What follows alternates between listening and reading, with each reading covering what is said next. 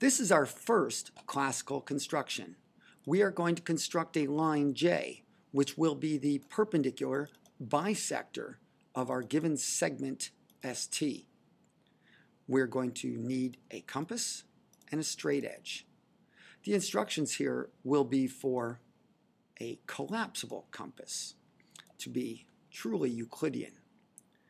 So we'll take the needle of our compass and we'll place it on the one endpoint. We'll place it on S, and we're going to set our compass.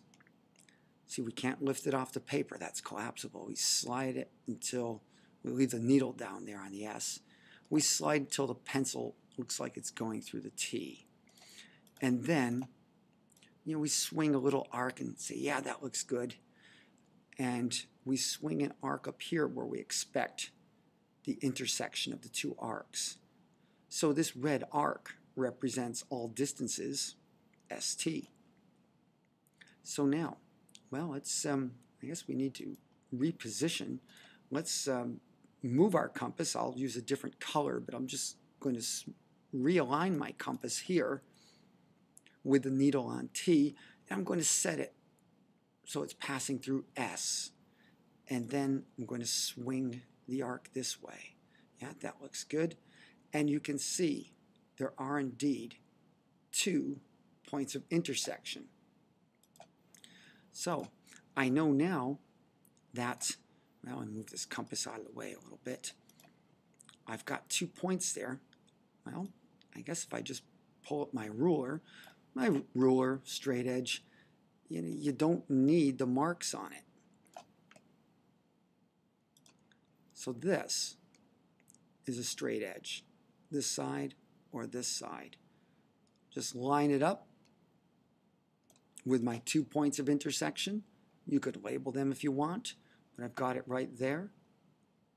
And I'm going to put my pencil down and just slide it up and down my ruler. And that is, well, that's going to be the line. That's it. That's the line J. Now let's move this thing out of the way for a minute. Yeah, if you didn't show all those compass swings, I expect that I'm at least going to see that on your papers. So I want to be able to see, even if it's faint, where you swung your compass. Those are your construction marks. I'm going to put in something else here. I'll show the midpoint V. I'll just call this point right here V.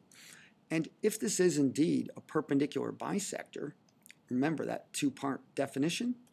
That means, well, V bisects the segment ST, but it also means V is a midpoint of ST. And we've got the tick marks here to show that. Well, that's 1/2. That's the bisector part. And it is also, the red line is perpendicular to the blue segment. And we're going to signify that with our perpendicular mark right there. So there you go. That is a perpendicular bisector. Make sure you leave the compass swings. Those are your construction marks. And all your teachers want to see those.